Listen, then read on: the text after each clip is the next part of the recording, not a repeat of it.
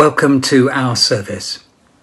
We are now in June and all our churches are back in person, and we hope to see you there sometime over the next weeks. There is a service this week and next, and then we shall publish the links by which you can share in the worship of one of our churches, perhaps Walworth or Peckham, that both stream their Sunday morning worship. In these last weeks, we are reminded of the beginnings of the church, how frightened disciples become bolder apostles, how people who want to live in Christ share in worship and learning, fellowship, service, and much else besides.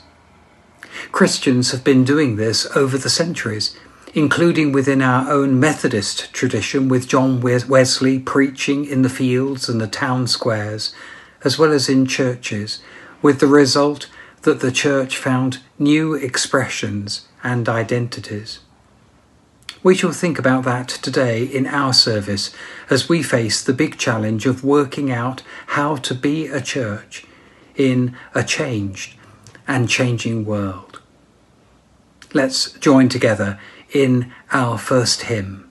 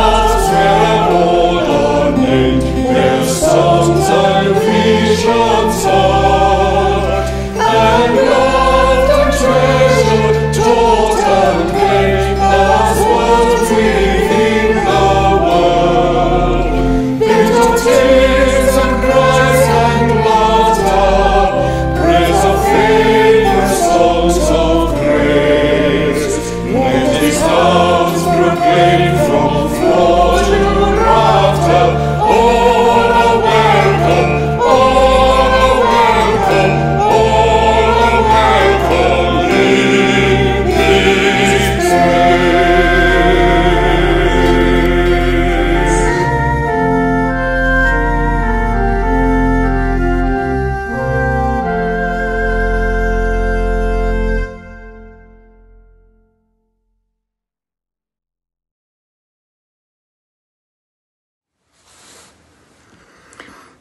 So let's join together in our first prayer.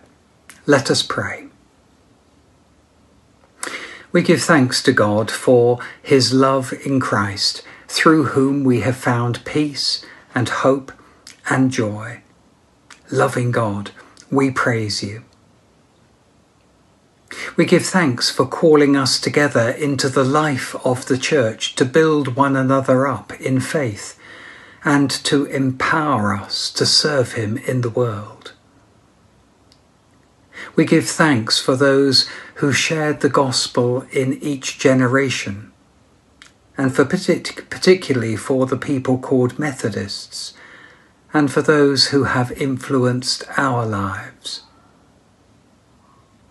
We give thanks for all the faithful people who have served him here in this place, and particularly those that we remember, those that we love, and who have loved us, and through whom we first glimpsed God's love in Christ. And we give thanks for all who share in Christ's ministry now, for their vision and leadership, their friendship and care, their energy and insight. May our thankfulness show itself not only in what we say, but also in what we do. For we ask our prayer in Christ's name. Amen. Let's join together in saying the Lord's Prayer. Our Father, who art in heaven, hallowed be thy name. Thy kingdom come. Thy will be done on earth as it is in heaven. Give us this day our daily bread, and forgive us our trespasses, as we forgive those who trespass against us. And lead us not into temptation, but deliver us from evil. For thine is the kingdom, the power, and the glory, for ever and ever. Amen. Our first reading.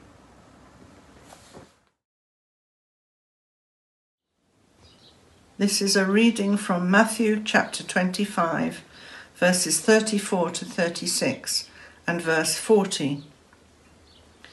Come, you who are blessed by my Father.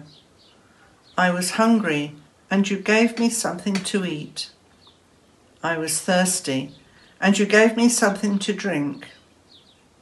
I was a stranger, and you welcomed me. I was naked, and you clothed me. I was sick, and you took care of me. I was in prison, and you visited me. When did we see you like this? I tell you, whenever you did this for any of your sisters and brothers, you did it to me.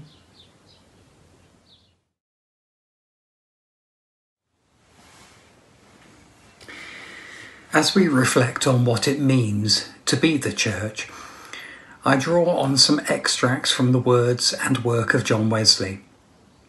We are not wanting to turn back the clock, but learn from the way in which John Wesley spoke to his time with such an effect that people, often for whom church meant little, came to a faith in Christ.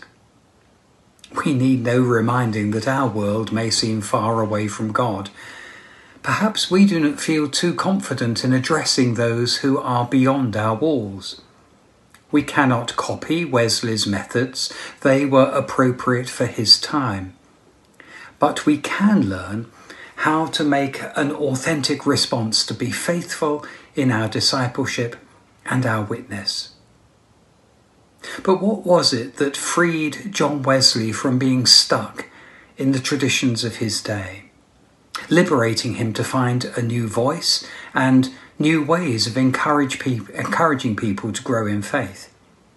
God started with him not just at Aldersgate Street, but it was a significant time, according to his own words. let's remind ourselves. He writes this in his journal, May the 24th, 1738. In the evening I went very unwillingly to a society in Aldersgate Street, where one was reading Luther's preface to the Epistle to the Romans. About 9:15, while he was describing the change which God works in the heart through faith in Christ, I felt my heart strangely warmed. I felt I did trust in Christ, Christ alone for salvation, and an assurance was given me that he had taken away my sins, even mine, and saved me from the law of sin and death. And after my return home, I was much buffeted with temptations, but I cried out and they fled away. They returned again and again, but he sent me help from his holy place. And herein I found the difference between this and my former state chiefly consisted. I was striving, yea, fighting with all my might, under the law, as well as under grace. But then I was sometimes, if not often, conquered. Now I was always conqueror. We join together in our next hymn, Ye Servants of God.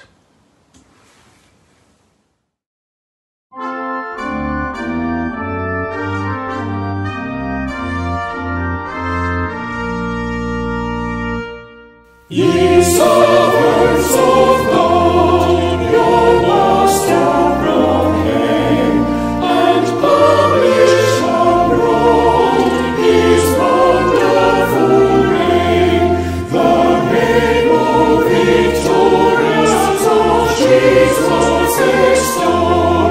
His kingdom is glorious and rules over all. God ruleth on high, almighty to save, and still he is nigh, his presence we have, the great congregation his triumph shall sing, ascribing salvation to Jesus our King.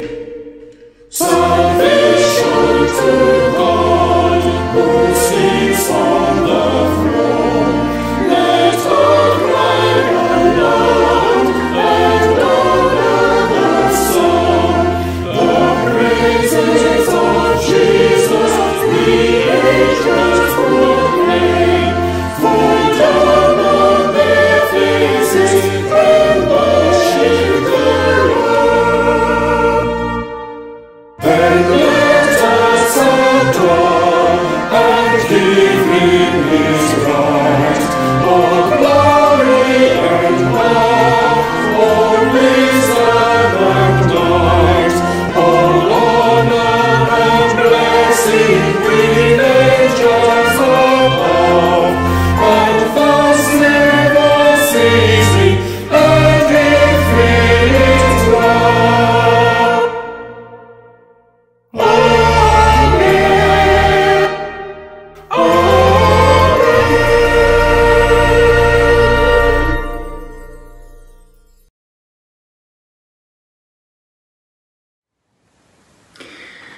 When we think about being church today, we talk about our calling, and it is expressed in 4 ways.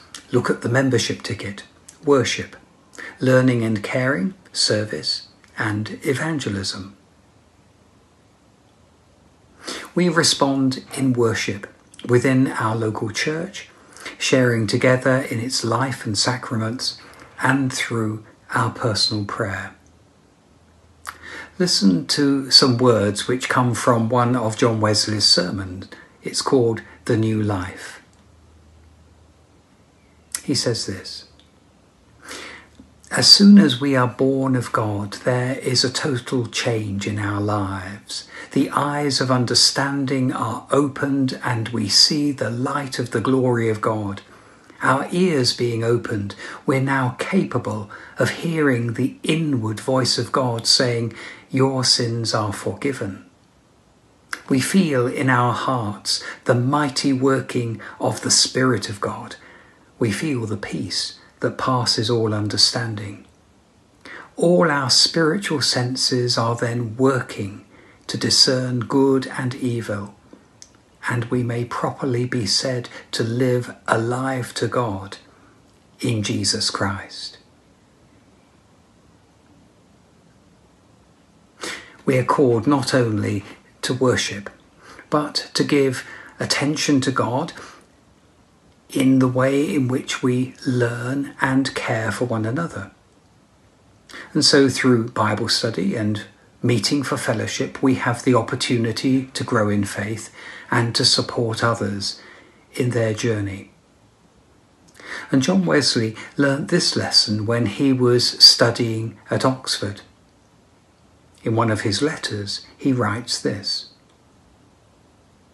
"In November 1729, when I came to live at Oxford, as students we agreed to spend 3 or 4 evenings in a week together, and our design was to read over the classics which we had beforehand read in private on common nights, and on Sunday some book in divinity. In the summer following, William Morgan told me that he had called at the jail to see a man who was condemned for killing his wife, and that from the talk that he had had with one of the debtors, he believed that it would be beneficial if others too would join in speaking with them.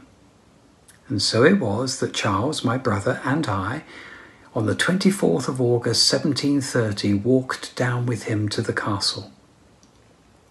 We were so well satisfied with our conversation there that we agreed to go again once or twice a week, which we had not done long before he'd asked me, and on August the 31st to go with him to see a poor woman in the town who was sick.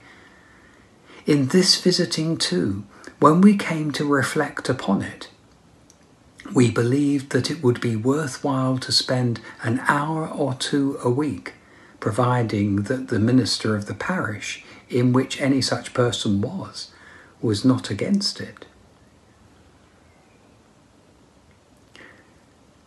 Worship, study, fellowship, and pastoral care all together are an integral part of what it means to be church.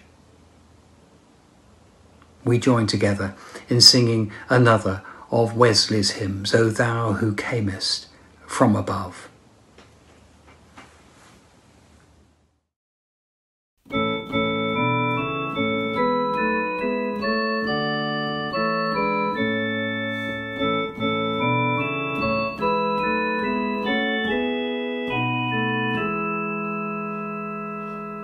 O Thou who camest from above, the pure celestial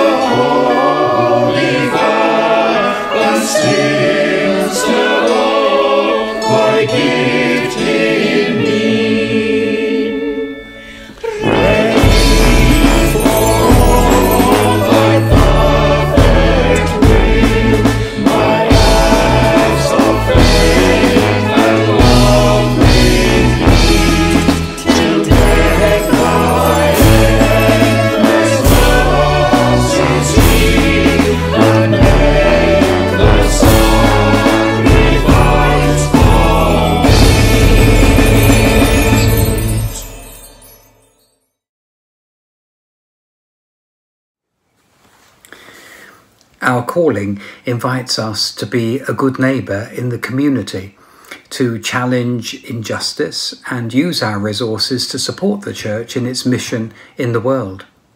And this commits us to service, doing all the good we can, by all the means we can, in all the ways we can, in all the places we can, and at all the times we can, to all the people we can, as long as ever we can.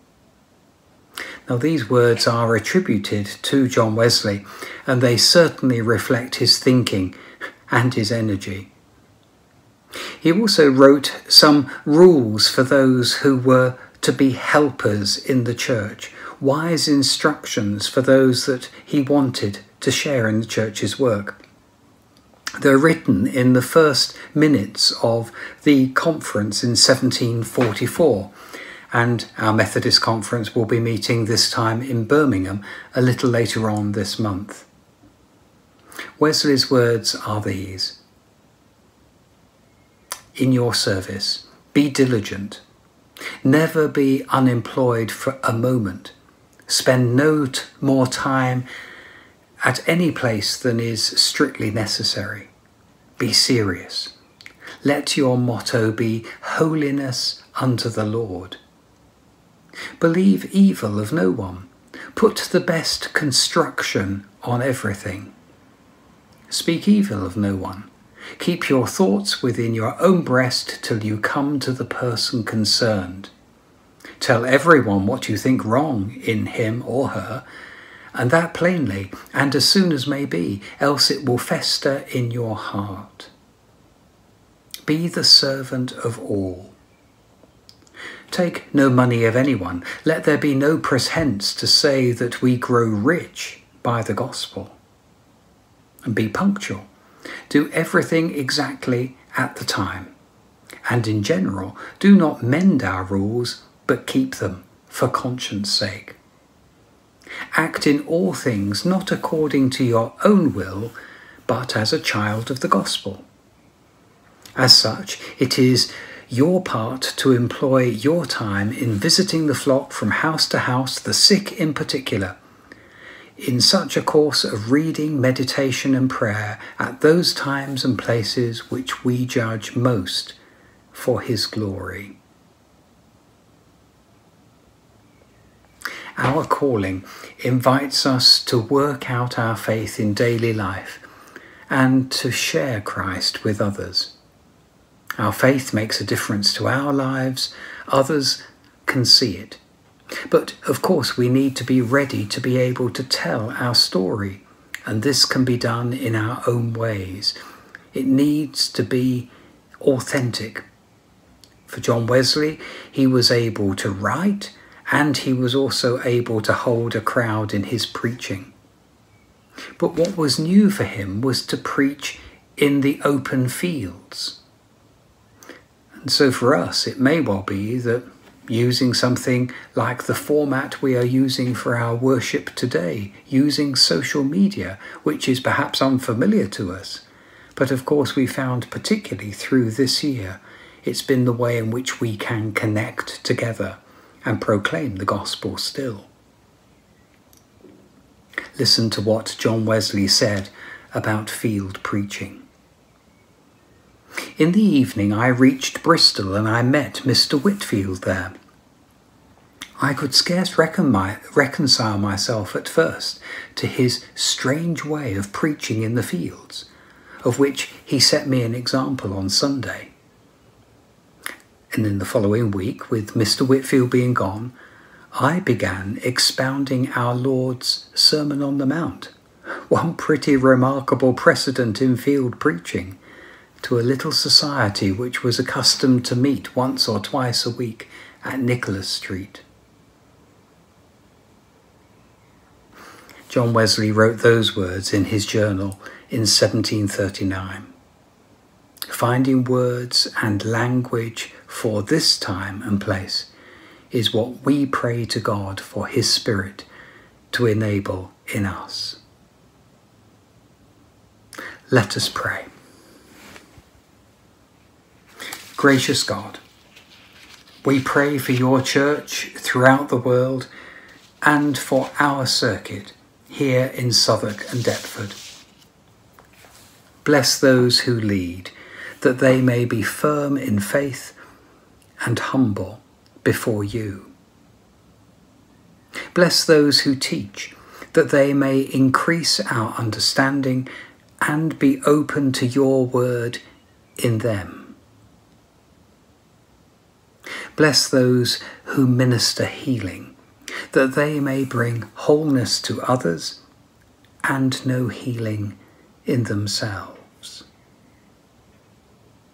Bless those through whom you speak, that they may proclaim your word in power and have their ears open to your gentle whisper.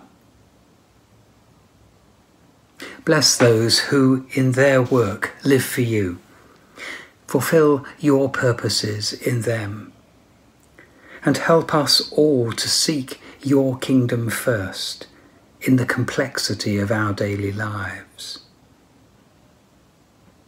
And bless those who feel they have no gifts, for those who do not feel valued, for those who are powerless by the world's standards, that they may share their experience for the good of us all. And bless us all in our life together, that we may build each other up in faith and hope and love, and be faithful in our worship, witness, and service. Gracious God, you are our Father and we are your children. Our neighbours are our sisters and our brothers in Christ. To their service and to your glory we dedicate ourselves, and as a people and as individuals, strengthen our resolve to stand fast in your faith, to seek the help of your Holy Spirit, and to work willingly for your kingdom. In the name of Jesus Christ, our Lord. Amen. In Wesley's words, our final hymn, Forth in thy name, O Lord, I go.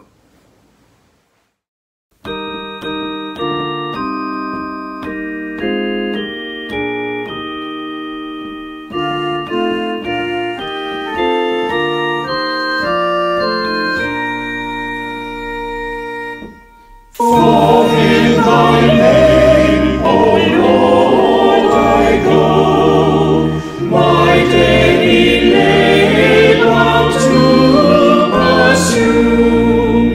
The only thee resolve to know, in all I think or speak or do.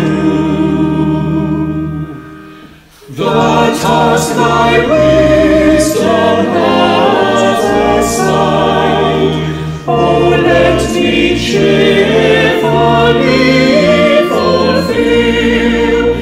In all my works thy presence find, and prove thy good and perfect will. Thee may I set at my right hand, whose eyes my inmost substance see, and labour on at thy command, and offer all my works to thee. Give me to bear thy easy yoke, and every moment watch and pray, and still to fix eternal look, and hasten to thy glorious day. For thee delightfully